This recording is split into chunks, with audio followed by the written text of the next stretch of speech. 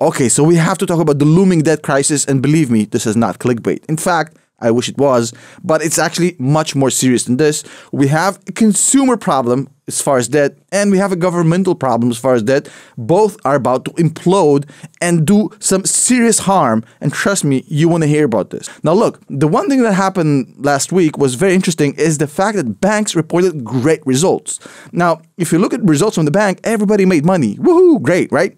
Well, there's one thing I like to pay attention to as far as bank earnings that most people don't look at. I look at the balance sheet, and that balance sheet is very, very important because in that balance sheet, I get to see a huge predictive element. Now, mind you that a normal balance sheet, which does not excite most of you like it excites me, and I get it, but a normal balance sheet would give you zero predictive value in any company.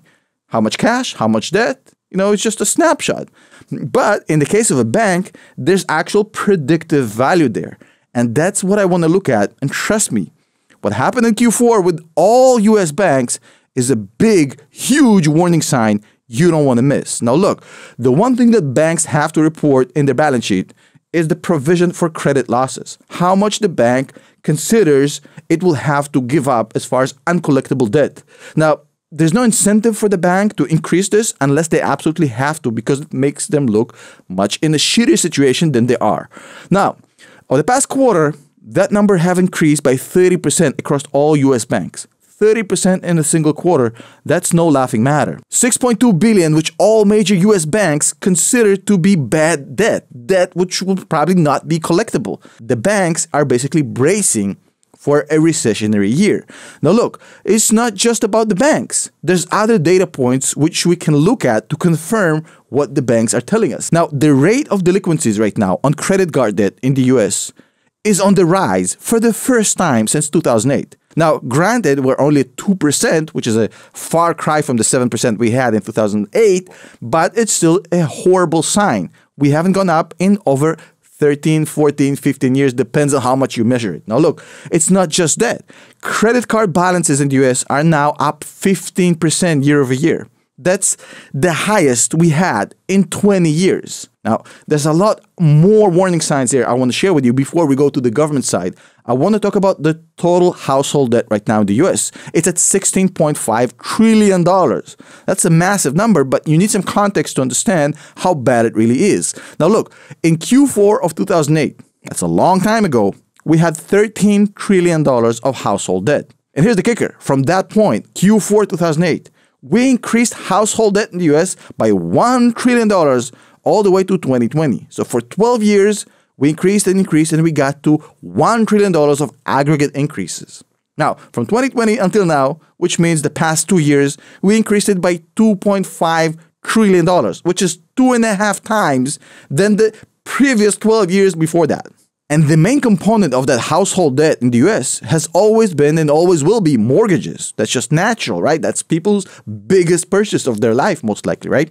But here's the problem. Mortgages are super sensitive to interest rates. When interest rates go up, your payment for a mortgage goes up. More people default.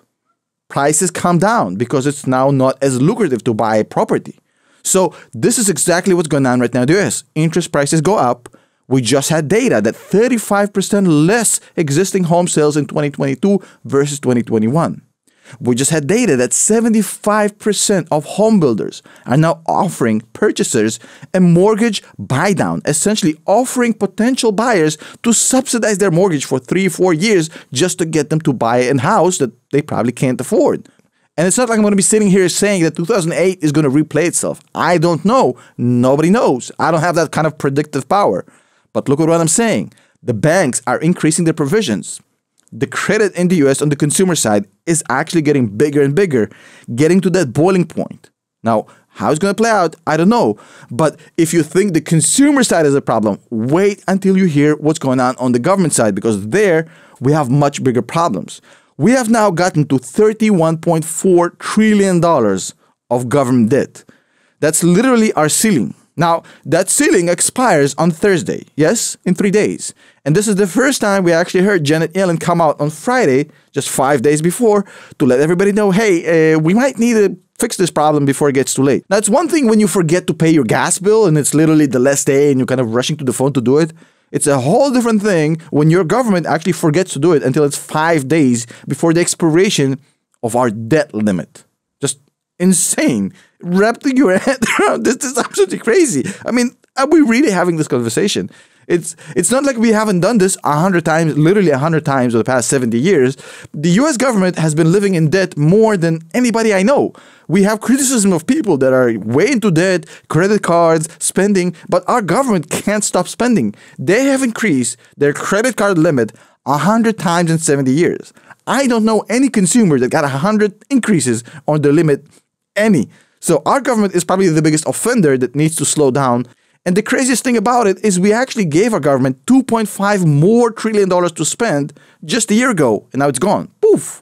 It's like sending your irresponsible kid to college, finding out that he burned all his money instead of paying for tuition, paying for video games and partying and whatnot. I mean, but this is literally your government. So let's talk about the implications if this political hot potato isn't fixed by Thursday. And obviously, there's a lot of politics around it. I'm not going to talk about it. I just don't understand enough about it. But if they can't figure it out by Thursday, this is what's going to happen. So first of all, the stock market is going to have a meltdown of epic proportions. How do I know this? Because this happened.